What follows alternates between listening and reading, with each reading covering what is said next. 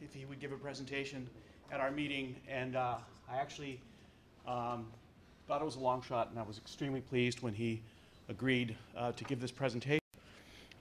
He was Chief of Staff for House Committee on Science, George Brown, the chairman of the committee. And he spent a lot of time on the National Research Council Space Studies Board. I don't know if you're still on it. No, I just term limited off. Okay. And currently is at the University of Colorado Cooperative Institute for Research in Environmental Sciences. So please welcome Rad Byerly. Thanks. Thank you. That was the first thing I was going to talk about, is that I'd sort of come with very much a congressional perspective, which is useful in that it's a different perspective. It's independent of the administration or NASA, and it's a perspective you have to learn to deal with in the United States. And I know Congress often looks like a bunch of fools, but it's what we have. So I also spent 4 years at the University of Colorado as running an independent space policy research center, and I'll come back and mention that later.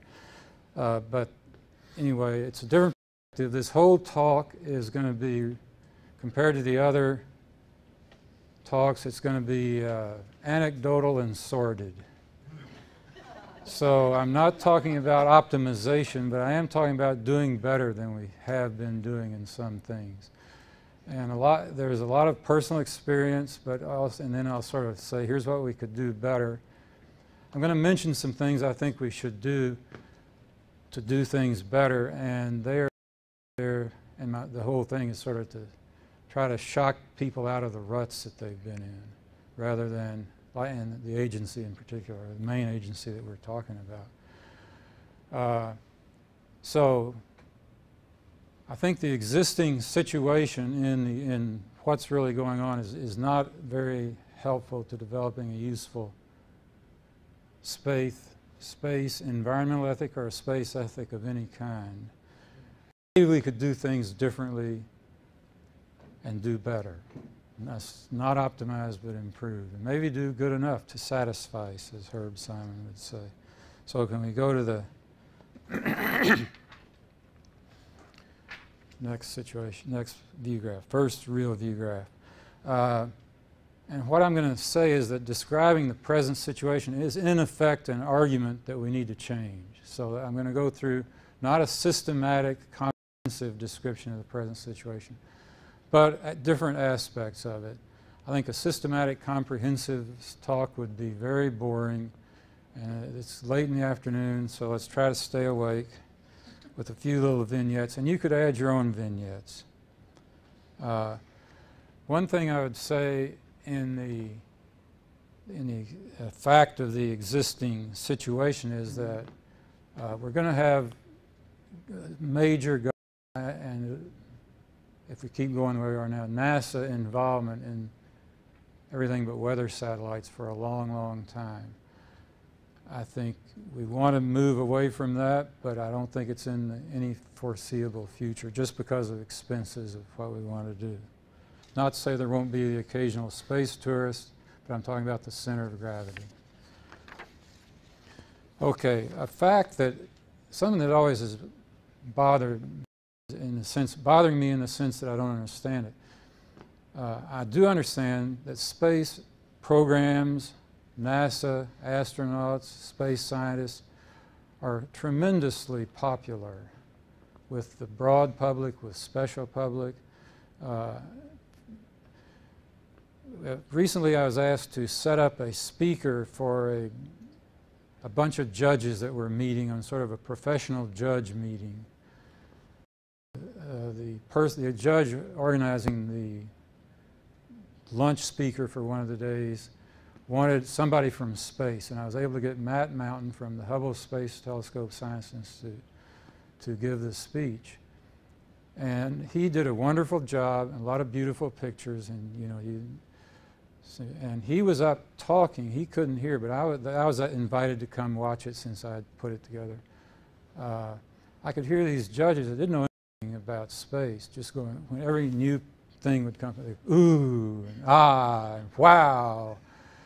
And here, these people are fairly sophisticated people. They're not sophisticated about space the way we are, but generally sophisticated people. They were just blown away, and I was so glad I was there because I could hear all these expressions of enthusiasm. He couldn't hear them, it turned out, up at the podium, which was 30, 40 feet away.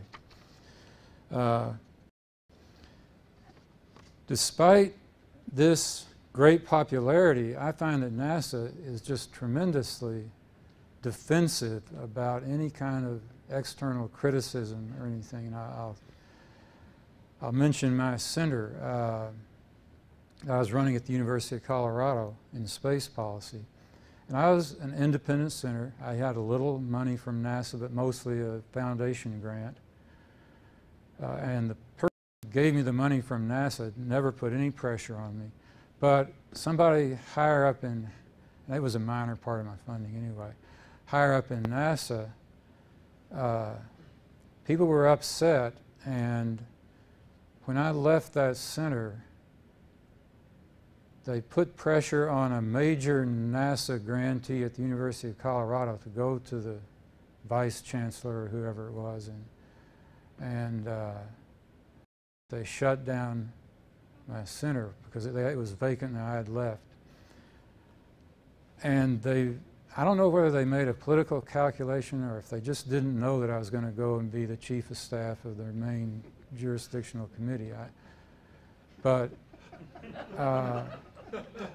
I think that was a stupid thing to do. But on the other hand, I felt being a staff member, I couldn't do anything.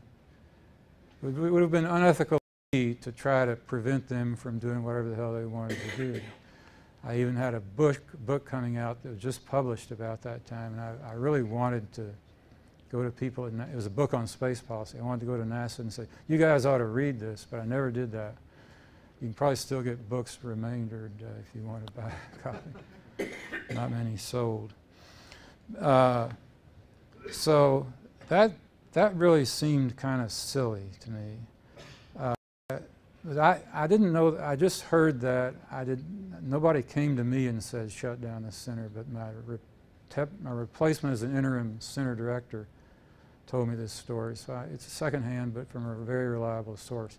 I did another time attend a sort of a working group, MO mission working group, with a NASA group, and the NASA project manager was there, and he would periodically say things like, you guys know what you're supposed to find in this report, don't you? And if not, I'll tell you what you're supposed to find. And it was so bad. I wasn't funded. I was just there as trying to help out. I finally said to the guy, look, if you want to write the report, you can write it on the airplane going home, but cut out these threats. That goes on. I don't know if everybody knows that or if nobody knows it, but there's bullying that goes on. The reason It absolutely does, but why? Yeah, I don't know. That's what I'm saying. This is the situation that exists. It existed a few years ago. I'm a little out of date. I don't believe it changed. Is it comparable at other agencies, or is it something unique to NASA, and why might that be? I think at NIST that would never happen. I don't know. It still exists. Yeah. Dewey, it happens. Yeah. I bet USGS it wouldn't happen. So I don't know. Anyway, a friend of mine once said, anyone that can't stand a little criticism probably needs some. And so I've taken that to heart. Usually when I introduce myself, I call myself a lab physicist. I had a PhD years ago, but that was actually how long ago? Vacuum tubes. And I'm calling myself a recovering congressional staff member. What am I recovering from? Arrogance and cynicism. But for this, just for this talk, I'm slipping back into my old congressional staff mode of arrogance and cynicism. So let me move ahead. One more mention about NASA's sensitivity. Did any of you know John Ladwig, who was around headquarters for a while? Good guy. He was asked to put together a plan for, at one point, for a policy office, space policy office in headquarters, and he sent it to me for my comments. And actually, I never commented because I just couldn't think of anything to say that would be constructive.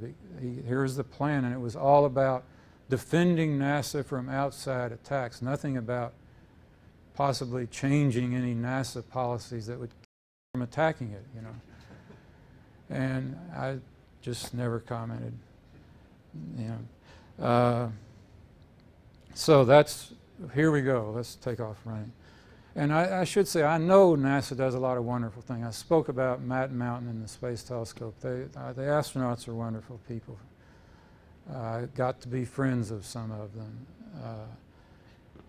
But there is this kind of other stuff that goes on, some things. Another observation, NASA operates in a very political context, much of which they have constructed. And let me give you an example. At the time when the space station was sort of just ramping up, and everybody knew that it was, you know, going to ramp up 200 million, 400 million, a billion, and on up. And the Congress needed to, it was a time of year when Congress was really in a budget hawk mode, deficit hawk mode, medium, you know. They wanted to cut a big project, and there were two things coming along, the super collider and the station. And there were some very close votes for a couple of years in a row. One time the station survived by only one vote, 204 to 205, or vice versa. But at that time I saw these notebooks that NASA had proposed to show all the projects that were going to be funded in every congressional district if the space station was built. And that's another silly thing. It just says the space program is a source of pork, and it leads members to think of it that way, and it leads them to say, well, maybe next year I want to get more for myself. So that's how you can construct your own political environment. I thought something that's never been tried is just to say, we're above that sort of thing. We're the good guys. We don't do that. And just take the high road. I think NASA is so popular, they would do much better that way. Did Barbara Mikulski agree with you? I think so. You know, she certainly takes care of the Space Telescope Science Institute. But on the other hand, that's something worth taking care of. So it's not like a machine shop that's making stainless steel bolts for some. Another observation, and this not being a science agency is something, it just keeps breaking the hearts of scientists, because, and I've had a lot of them tell me, NASA shouldn't do this, they're a science agency. Bullshit, they're not a science agency. Let me tell you what I mean by a counterexample. Years ago, Herb York, like in the Nixon administration, he was something like the Deputy Secretary or Assistant Secretary of Defense for R&D. And he was getting bombarded by, you know, DOD should do this in space, DOD should do that. He said, look, for us, space is a place, not a mission. In other words, if we need to do something in space, we'll do it in space, but we're not going to space just to go into space. On the other hand, NASA is a space agency. They have to find things to go into space. So they want to launch rockets, so they ask scientists, can you give us something to put on top of this rocket? That's what it's about. That's one of the thermodynamics of this situation. It's the second law of thermodynamics for, next slide, for space. The first law of thermodynamics is that, you know, money drives the system. You got this high temperature reservoir full of money, and then down here you have a low temperature reservoir with no money in it. You try to put an engine in between, open the valve, and the money flows down. Hopefully you get a little work as it goes on. So it's just a thermodynamic system going on. This is the U.S. Treasury. This is aerospace contractors and universities. And this little engine is NASA here in the middle. So next is NASA starved for funds. Yeah, bad management, including putting too much on their plate, makes it starved for funds. On the other hand, they have enough money that they try brute force solutions too often. Cadwell Johnson, who was a designer, a Max Faget colleague at JSC for years, he said, you do your best thinking when you've got no money. And too often NASA has so much money, they try to brute force things through the system. The best example of that, well, there are a lot of examples, but let me see what I want to talk about here. The best example is in the early days of the station program, when they spent literally hundreds of millions of dollars on asking people what they wanted to do on the station. Now, that became the mission of the station. And then they designed this big Taj Mahal. What was the first space station? Freedom, I think. They found they couldn't build it because they had assumed that the way to keep costs down is to minimize the pressurized volume, minimize the volume of life support system. So they put everything they could on the outside.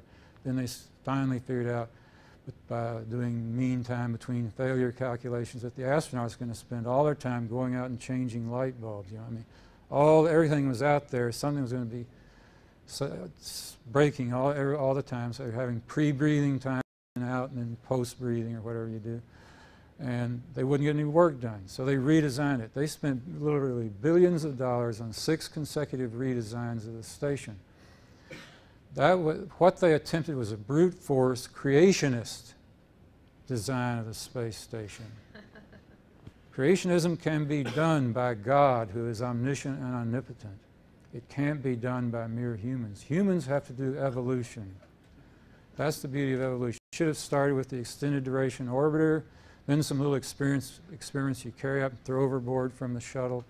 You should have moved up, maybe eventually have sort of a bus out there you can plug experiments into, then have a tent for camping out so an astronaut can camp outside of the shuttle, and you could find out what a station might possibly be good for, and then build a little bitty station. Bob?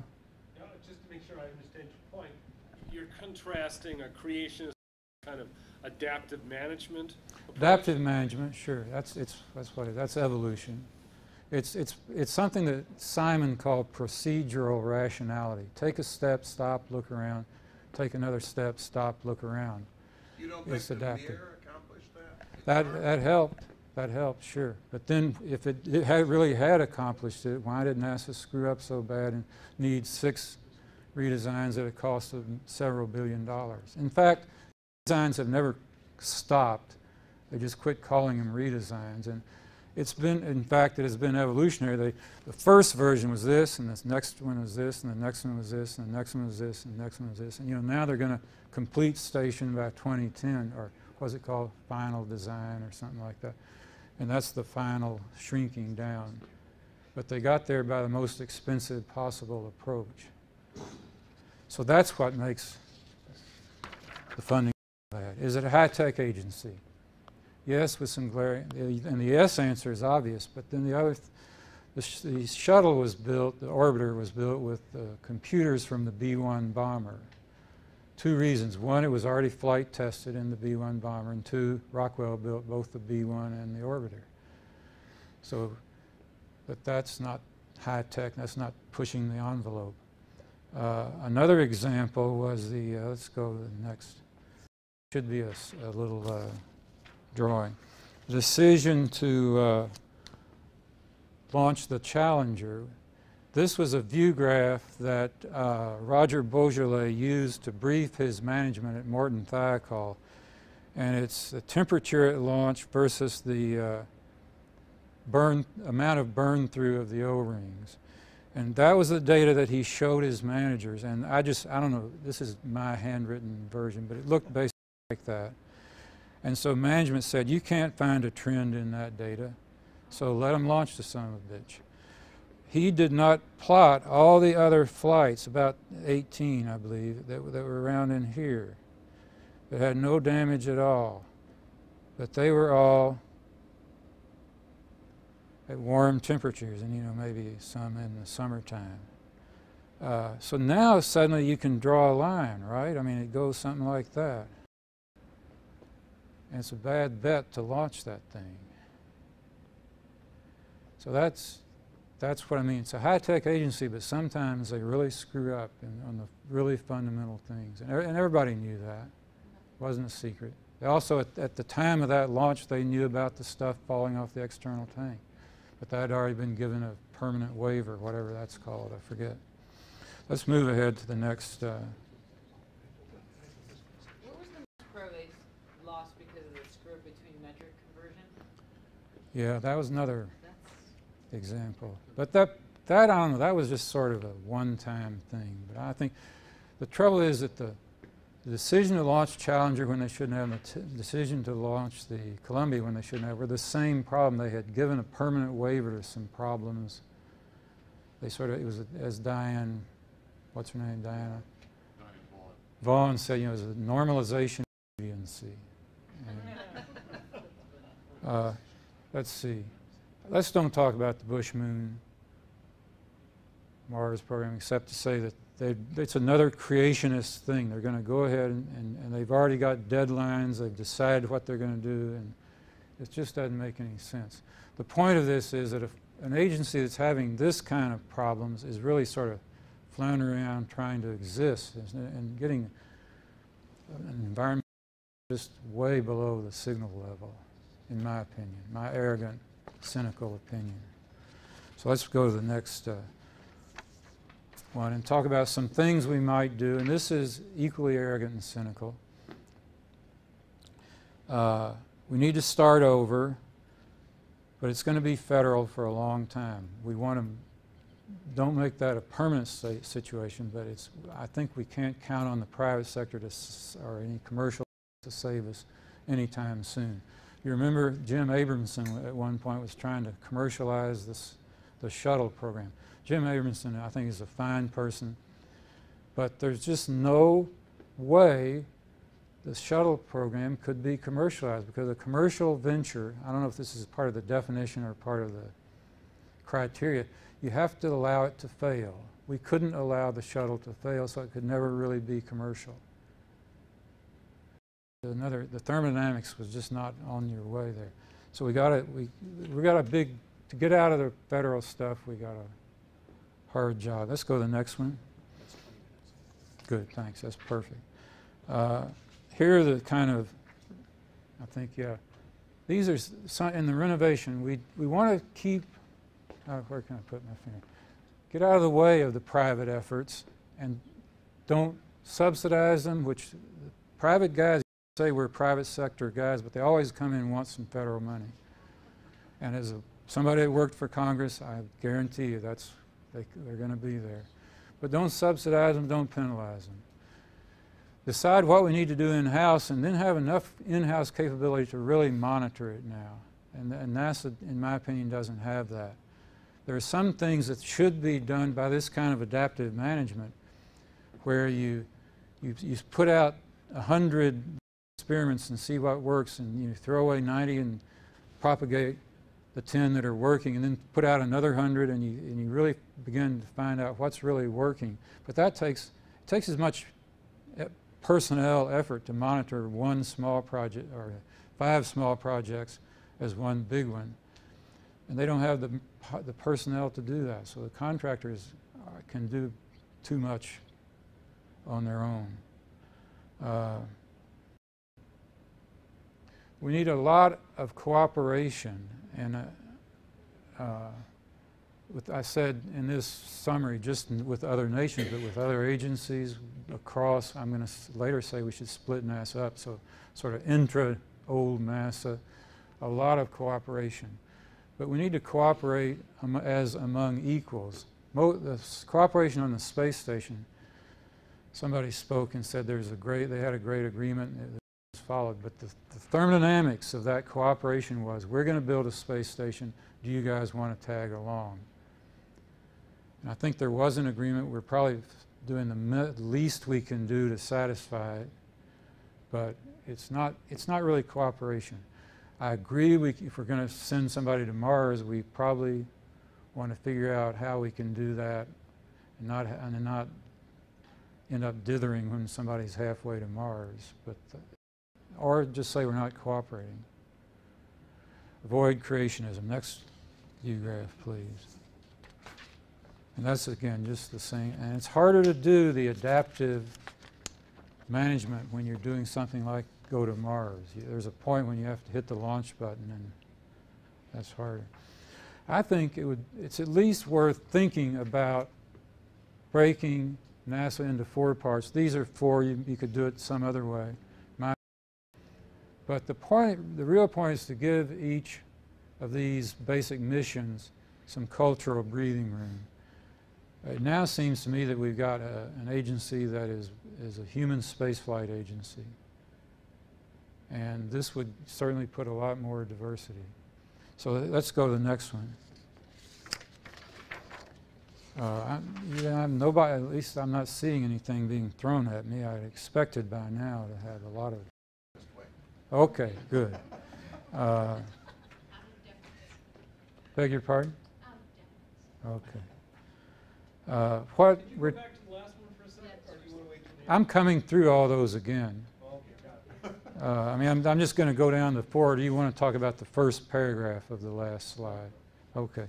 So, put science in NSF. That would be good for both agencies. NSF is just cannot do big science, and more they need to do it. And they're way too bound up with university grants. If they want to do big science, now if they want to do something else, I mean, they're going to have a hell of a time building the next big ground telescope when they're going to have to raise as much money as a space telescope. When you get up to a 100-meter ground telescope, that's going to be a honking big telescope. So JPL maybe would, for example, go with this part of the NASA. Earth science, where are we? Yeah. Okay, let's go to the next one. I'm sorry, I got out of order. I didn't have a mark on my. No, I got something out of order here. Maybe the view. You haven't finished the previous slide. That's true. Yeah. Okay. Here we go. Did I describe? Yeah. Okay. That's okay. Fine. I'm sorry. Space science NFF. This might continue to be called NASA. It would do things like man rating a launch vehicle, do the crew capsules. This seems a natural, just add it to the weather satellites. Some applications aren't Earth science related, but I don't know how much NASA's doing in applications that's not related to the Earth anymore. Are they still doing any communications experiments? I don't think so. Now, we are still doing aeronautics. Yeah. Yeah, but you know, I think that's going to be wiped out pretty soon. But this is a sketch. This is not the final painting. Okay. Infrastructure. This would be tracking and data, deep space network, that sort of thing. Oh, the launch stuff. Developing of a new launch vehicle. I don't know whether that. I think if you don't put the new launch vehicles in here, then you might as well put 7 and 4 together. But that's what I would do. If you could, oh, great, thank you. I have a question. Where are you putting the robotics in this? Because it seems like you have robotics sort of mixed through the 4. There are a lot of unresolved issues. Sun-Earth stuff, solar terrestrial stuff. It's science, but it's some's Earth science. I mean, you just got to work it out. Robotics is, to me, robotics is not an end in itself, but it's instrumental. So here's again where you want these guys to cooperate, and I don't want to put it in one place. It's like computers. You're not going to have computers in one place. Everybody's going to have a computer. But there is maybe, I don't know, I think, you know, that's a vertical column, I think. Have I said every? Is there any question on this slide right now? Obviously, JSC goes with the Johnson people, and I mean with the human people, and maybe some people.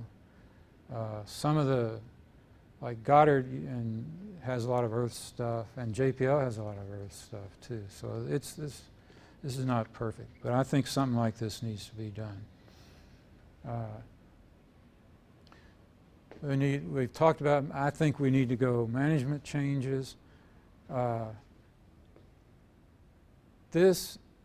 theory is that you need an Apollo-type bell-shaped curve for everything that happens. And that is the most efficient way to do things if the money comes on time and if the technology comes on time. Since that's never been known to happen, it's kind of silly to plan programs that way. So what you have a much better chance of doing is more or less level funding, or level funding with real dollars, maybe just a little inflationary growth, a little up and down. I think we learn how to manage programs that way. We also need to learn for credibility how to manage them, how to manage cost. You need, right now, I don't see any real incentive to manage costs. Cost plus contracts, no incentive there. I'm afraid I've been party to some sordid things where the people managing the James Webb program and a contractor in Goddard sort of colluded to do false estimates of costs that everybody knew were false, but because Sean O'Keefe was trying to kill the program, they promised to do things they knew very well they couldn't do. And that's not ethical.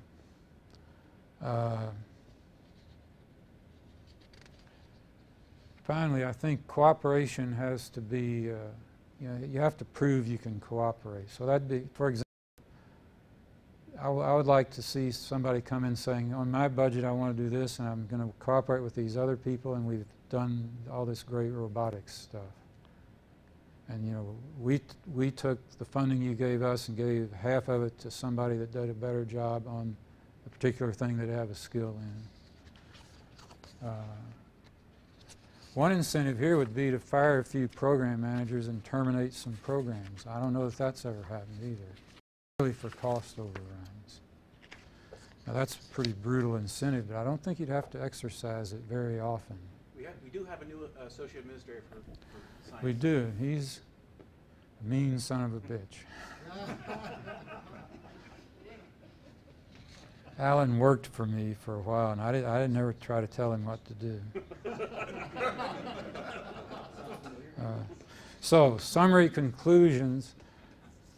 I think there's nothing on this. So, yeah, that we really need to do things differently. And I think maybe if we could get a better managed agency, we could add some more criteria to the way we're trying to do things, and one of them would be an environmental ethic. And that's my last view graph, my last statement.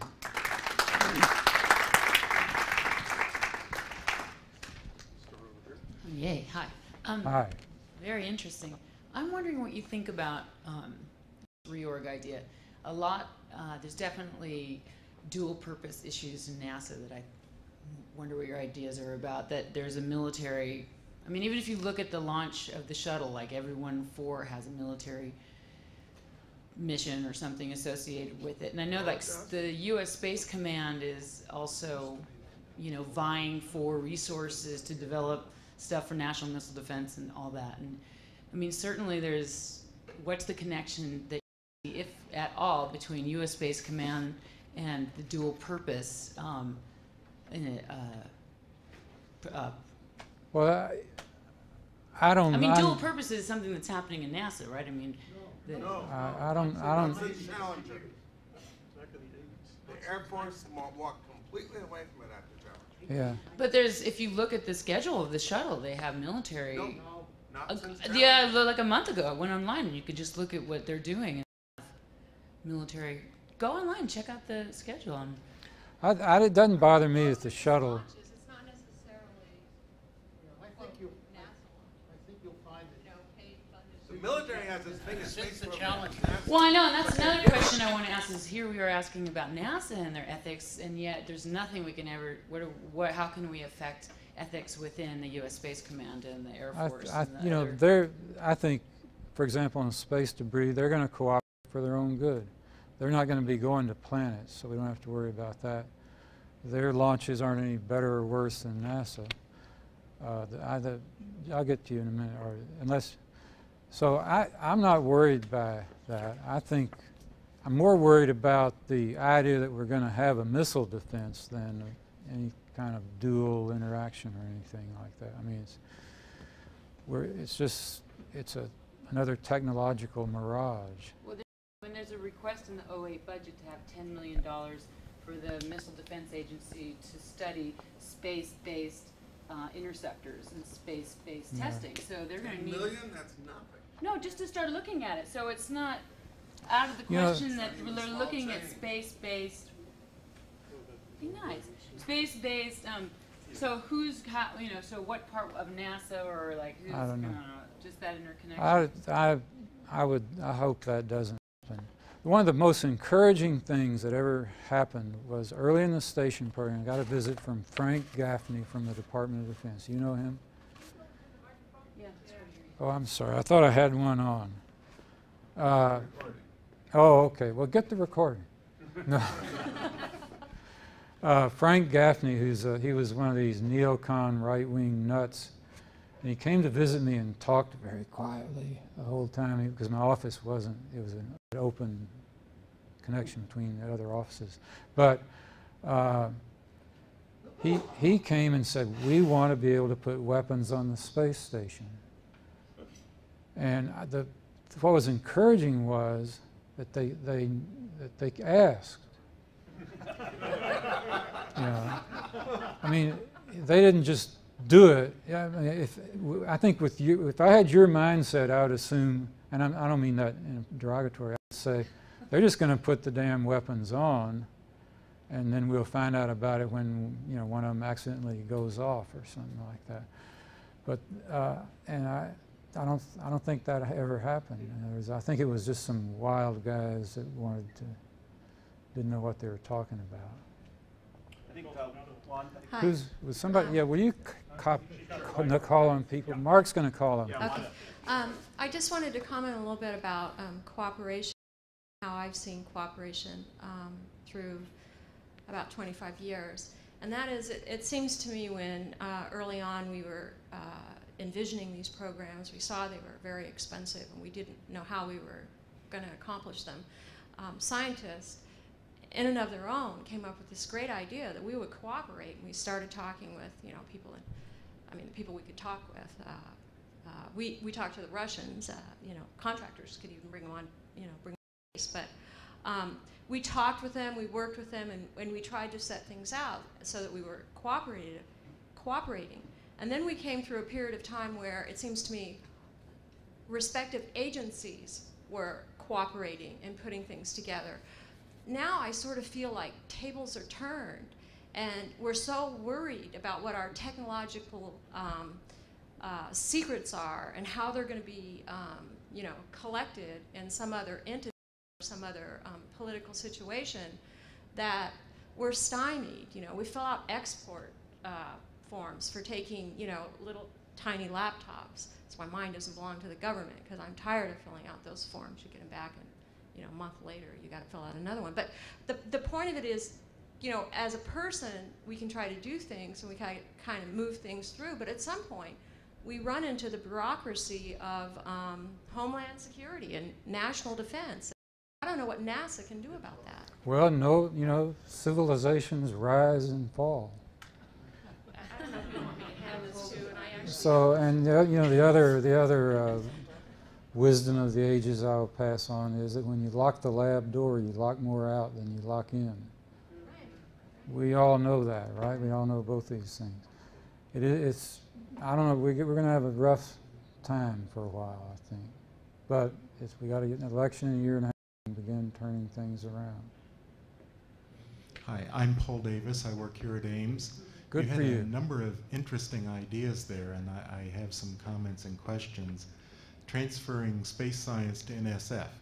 I'm sure that would please NSF, provided NASA's budget for space science goes with the transfer and they get the money to do it. I'm sure that would please Mike Griffin if he gets to keep that money and use it instead for exploration. That's the key behind that problem. One thing that people complain about is entrenched bureaucracies, and by bureaucracy I mean more than people who work for the government. I mean people who work for private industry, everyone who has an entrenched set of relationships. And when you're trying to establish the vision for space exploration, a big problem is all these entrenched bureaucracies around the things NASA's already doing. Of course, what are you trying to do if you're establishing the vision for space exploration, which is going to take 10, 20, 30 years? Create an entrenched bureaucracy that will protect it so you can continue doing it. And then 5 years from now, when a miracle happens and I become NASA administrator, because science is what I like, I will be fighting against this now entrenched bureaucracy of the vision for exploration in order to get what I want out of science and so on. So that's a question of problems that's related to the problems you identified and that are barriers to doing any of the things that you indicate there. One solution that has occurred to me is that since NASA is interested in long-term projects, maybe it needs more separation from the presidency. Instead of appointing a new NASA administrator at will, maybe we need an independent board or a semi-independent board with like 10 or 15 years term of office, and that each president gets to appoint one person to this board every 4 years, and then they choose the NASA administrator, they decide the budget that goes to Congress. Do you think something like that would have any advantage? I'm not a political theorist. You know, that's a very interesting idea. And in fact, I did think about, but I couldn't come up. I wish I'd talked to you earlier. I couldn't come up with any kind of umbrella to put over those four agencies. You probably would want some kind of umbrella, and maybe something like the Federal Reserve Board or something like that would be a good idea. Bureaucracies, you know, they can be good or bad. I worked for the National Institute of Standards and Technology back in the 70s, and then I've been affiliated with them in various ways since then. They're definitely, in many respects, an entrenched bureaucracy, but they're all, and you know, one of the famous things about them is that NIST is two old Civil War veterans guarding the standard kilogram. But they also do some wonderful stuff, and as far as I'm concerned, they're a very good agency. They really, you probably don't know this, but in the last probably 15 years, they've won 3 Nobel Prizes for mission-related work. Now, this is not for the mission. One of their missions is to develop test methods for hail resistance of roofing materials. I don't think they're ever going to win a Nobel Prize for that sort of work. And what they do is develop the test method and then give it to the Roofing Materials Trade Association, and they then have a good way for setting standards. But bureaucracies can be good, can be bad. One of NASA's biggest problems, and if you'll pardon me for being at a center, and I love Ames. I think Ames is a good center. When I was on the SSAC, one of the only Space Science Advisory Committee, the only center that ever had any little notice up at the front gate as we drove in to meet here was Ames, and they said, "Welcome SSAC." So we passed a resolution of appreciation at that meeting.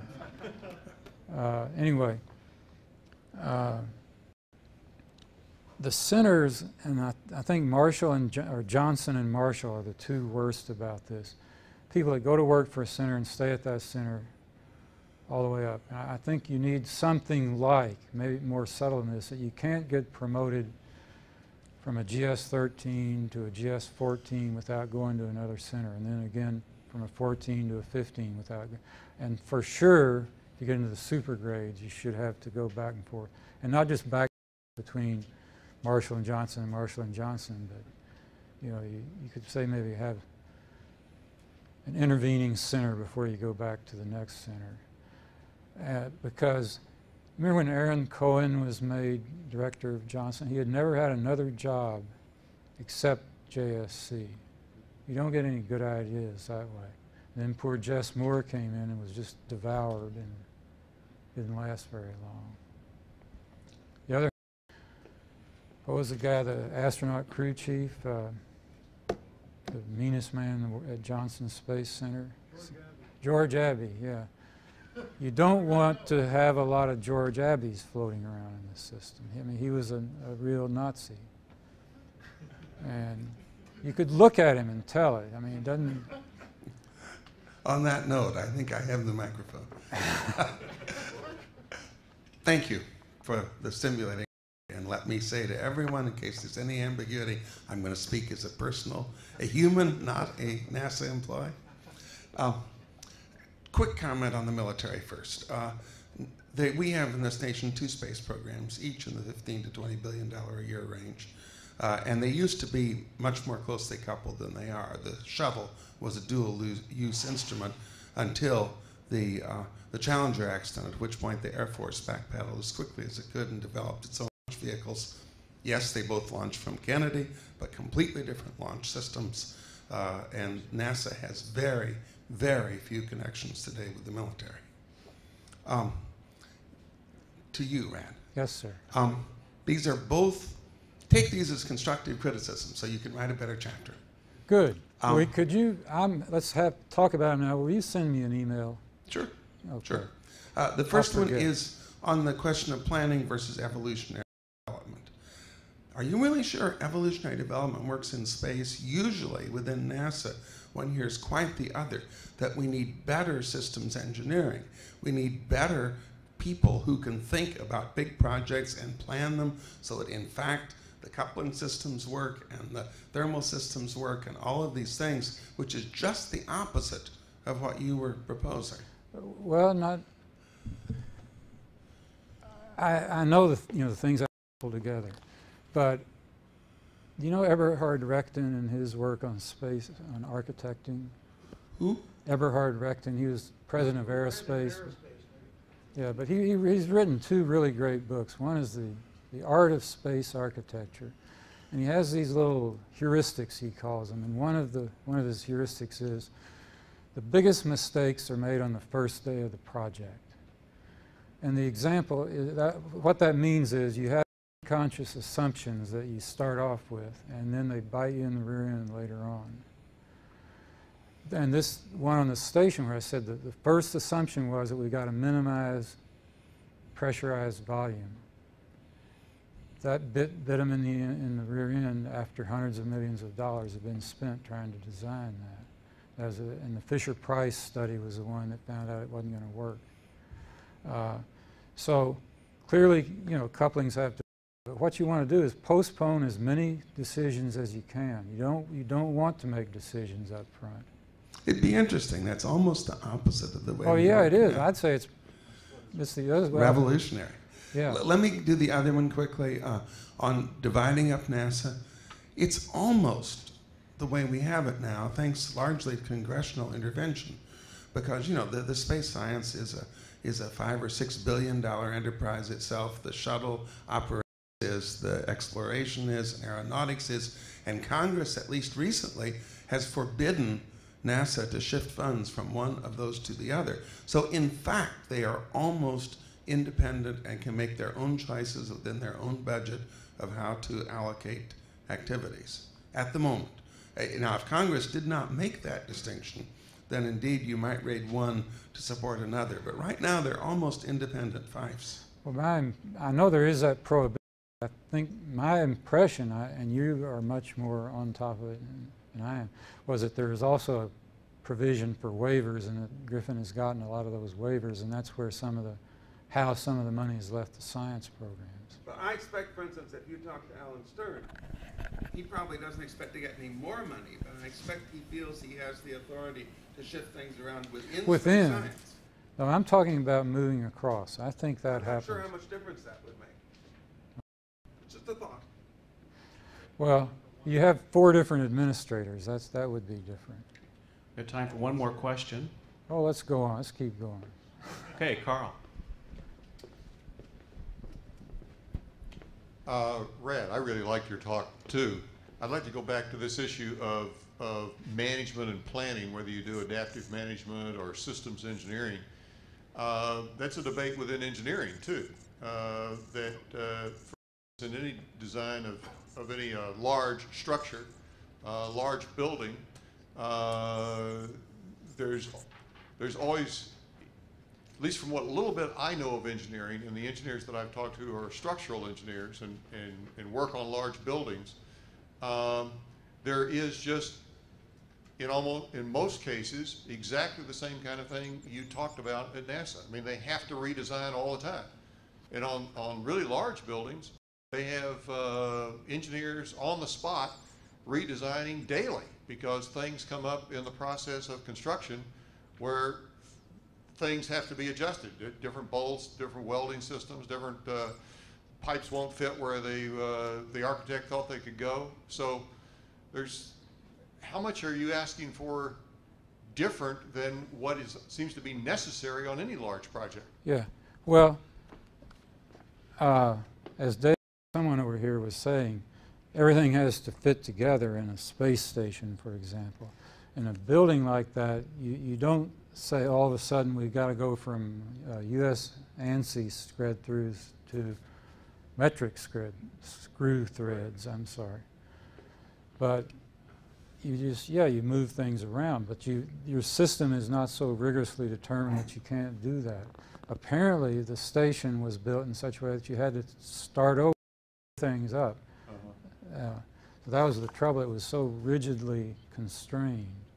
But the station, see, the big problem in the station was we didn't know what good it was for. Yes.